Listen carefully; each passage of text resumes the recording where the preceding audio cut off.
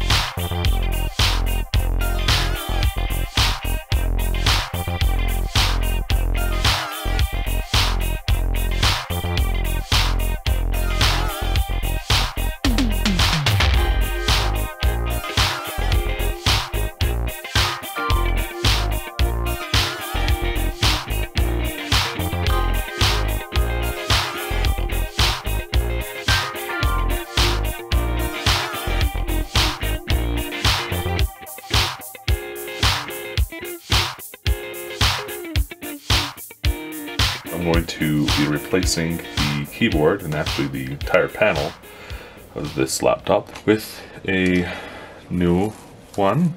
The buttons are further down in the keyboard, so it doesn't work as well. You can see that the panel is pretty much in line with a couple of these keys, so you can't press down as much. With this one, the keys are not flush with the panel, and therefore you can push them down.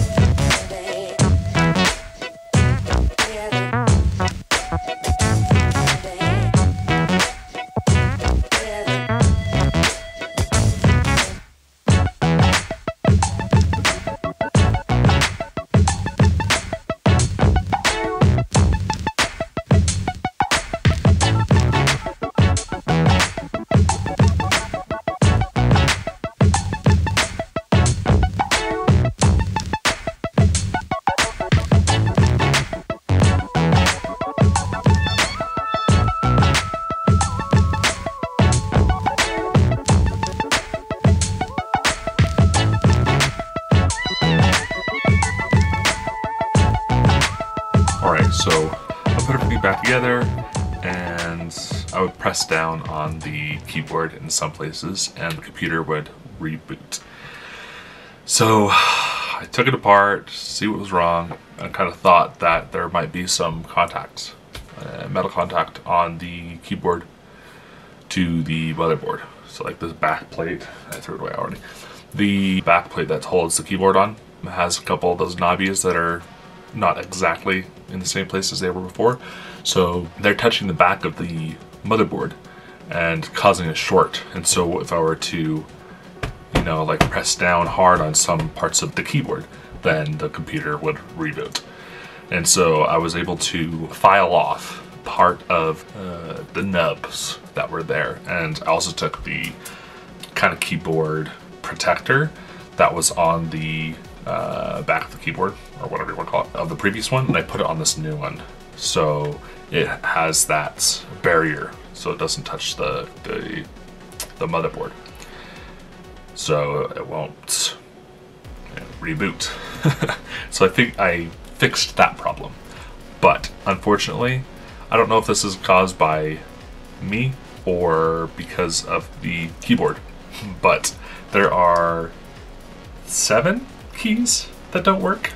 And so I've got this recording, and I've gone to keyboardtester.com, and I've gone through this a couple times just to make sure or whatever. But you can just go through your keyboard and press all the keys, and then it will show you which ones are not registered. So if I go through, and you're gonna hear some clicks, I'm just running at the top of the cross, and just go each row. Just go through.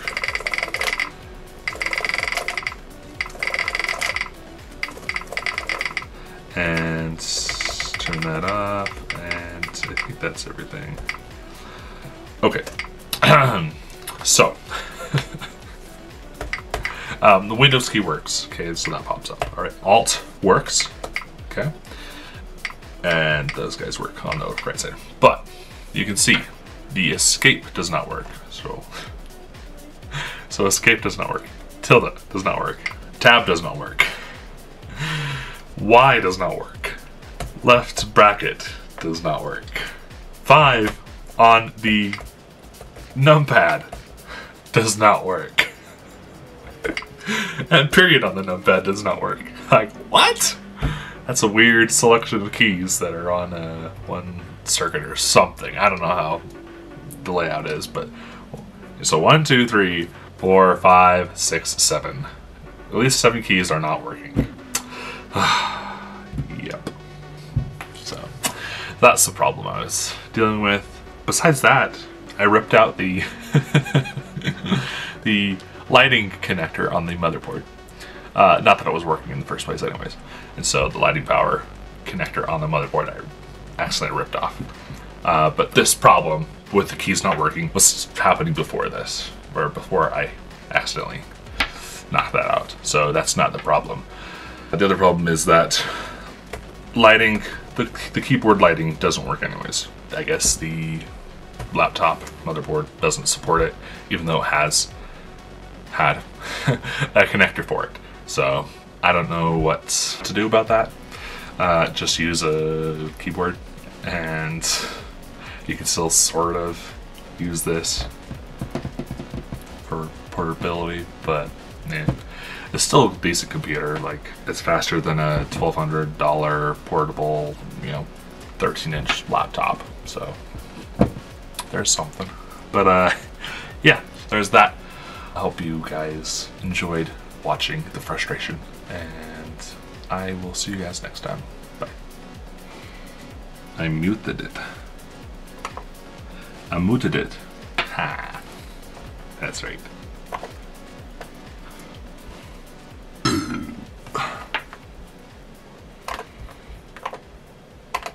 I'm still recording.